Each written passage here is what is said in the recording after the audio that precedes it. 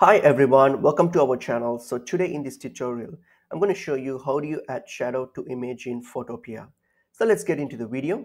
Firstly, open up Photopea. So I've opened it on my browser, so you can use the application of browser. So I've opened it up. So once you're here, so what I'm going to do, you can either choose a new project or drop your files here. So I'll just choose a new project. I'm going to start something new and then just use any template here. Probably I'll just use this template.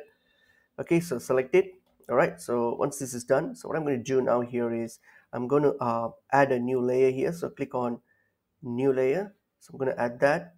All right, and then what I'm going to do, I'm going to delete the rest of the images layers because I don't really need them. I only need this one. So just delete that. All right, okay, and then now I have this layer here. So I'm going to add some image. So I'll click on the gallery option, and then probably I'll add an image. I'll just this one. All right. Okay, we'll close that. Okay, so that's the image that I'm going to add shadow. So I'm going to like just resize it, make it a bit smaller so that I can do the shadow.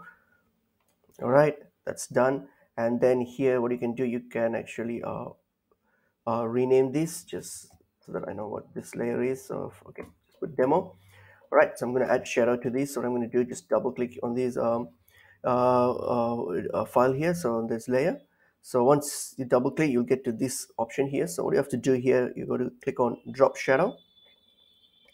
Right, click on drop shadow, and then you can choose this bend up mode. I'll make it as multiply, and then I have all these settings here. You can play around and do all these changes here you want. So I will just mostly leave it as it is. Okay, and that's it. And once that's done, click on OK, and you can see that shadow is now created. So you can customize this shadow as I said earlier, but here this is how see a shadow has been created. So that's pretty much it is. That's how you do it.